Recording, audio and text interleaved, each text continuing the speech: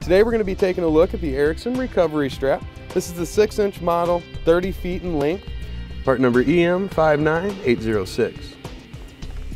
The nylon reinforced ends are going to prevent wear on our pool area here from any kind of abrasions or damage. It's going to give us a real nice long-lasting strap. Also, very easy connection to whatever we need to tow. The 6-inch wide webbing is a 2-ply. That's going to give us about a 10% stretch when pulling on it to give us that slingshot or that bounce back effect. Really help us recover those vehicles that are stuck.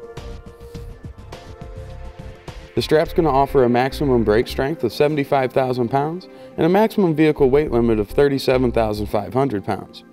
As you can see, our nylon reinforcements are stitched into place. It's a nice heavy stitching. It's going to keep them where we need it and not sliding up and down our strap. All right, we're out here at our recovery vehicle. We're going to hook up our strap.